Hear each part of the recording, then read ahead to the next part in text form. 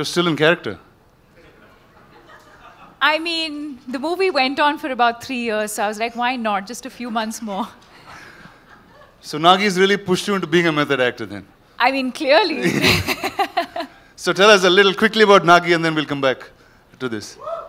If Nagi opens his mouth and speaks, I'll be able to tell you a little bit about Nagi. But no, I think it's been an incredible experience. I think a great learning experience. I think like Mr. Bachchan said, I think a completely new world. And I think we went through different phases of discovering what this movie was about. But